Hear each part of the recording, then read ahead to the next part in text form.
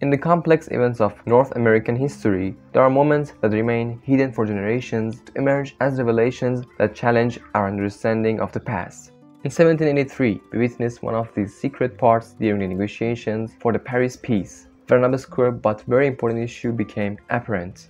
A map that would redraw the lines of North America and show how much more territory the British intended to give to the newly independent United States. As the northernmost line on this map shows, all of Lower Canada could have been part of the United States to change things today. But why didn't that happen? Welcome to another video from the Geography Tour channel. On September 3, 1783, Britain officially recognized American independence and ended the American Revolutionary War. Under the Treaty of Paris, the British Crown ceded most of its territory east of the Mississippi River to the United States, which more than doubled the size of the United States and paved the way for westward expansion.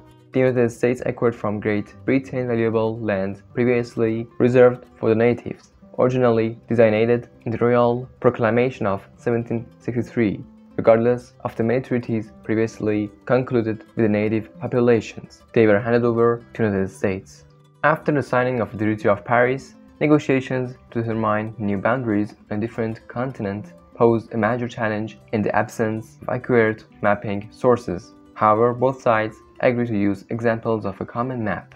Therefore, the main focus of these negotiations was John Mitchell's map of North America, which had published a cartographic masterpiece in 1755.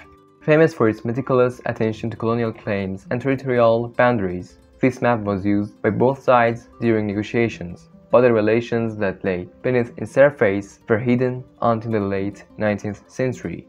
The problem that can be seen in Mitchell's plan was this bias towards Britain, which made him magnify the aspirations of Britain, which was often at the cost of claiming Spanish, French, and native lands. For example, on the Florida-Georgia border, Mitchell drew a southern boundary line well within the territory claimed by Spain, which was considerably further south than the Spanish claims.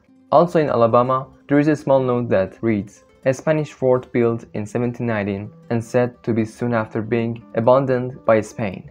Also significantly, the map would have increased the prominence of the Iroquois nation as a British subject, making it illegal for the French to operate in lands claimed by the Iroquois.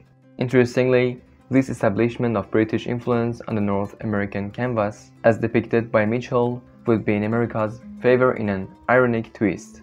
This decorum inadvertently provided a wider territory for the Americans to claim during the Paris negotiations, thereby expanding their territorial ambitions. So in the midst of those negotiations for the Treaty of Paris, Richard Oswald, as Secretary of the British delegation, undertook the task of annotating the British version of Mitchell's map with crimson lines, which showed how the border between the United States and the rest of British North America would be, and later this unique interpretation was known as the Red Line Map, which took place without the knowledge of the Americans.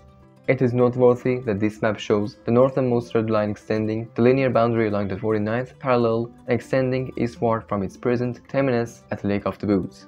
About midway through present-day Quebec, this red border veered northeastward in another unbroken course, leading to a point on the northern coastline of Labrador. The area enclosed between this line and the present boundary of the United States and Canada includes considerable portions of the provinces of Ontario and Quebec, nearly the whole of Newfoundland and Labrador, and the whole extent of Prince Edward Island, New Brunswick, and Nova Scotia. That if we assume that nothing special happened in history with the termination of this demarcation, now this area, which is more than 600,000 square miles, would belong to the United States. This made the United States to be recognized as the second largest country in the world after Russia by surpassing Canada, and Canada also fell from the second place by reducing its area and took the fourth place behind China.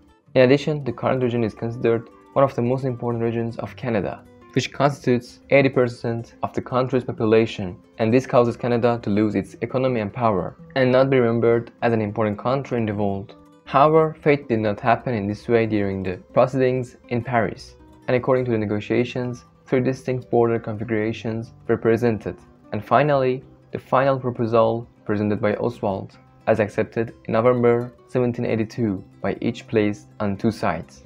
This configuration was subsequently included in the final treaty signed on September 3, 1783, and nevertheless, the terms of this treaty were less beneficial to the American side, which could not obtain this huge area.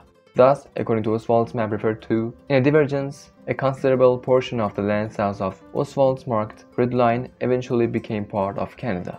Also, after the treaty, Oswald gave his red line map to King George III, and over time, this map found its way to the British Library, where it is also known as the King George map, with a tangible link to the complexities of diplomatic maneuvers and unknown lands that could be, while the borders of the United States and Canada did not undergo the transformation predicted by the red line map. Its unfulfilled potential reminds us that the course of history can be focused on small details.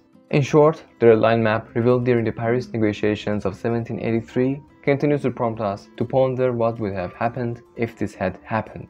Thank you very much for being with me until the end of the video, and I hope you enjoyed today's video. Also, if you're interested in interesting US borders, I will soon prepare a playlist where I will post videos about Eastern US borders, and see you in another video.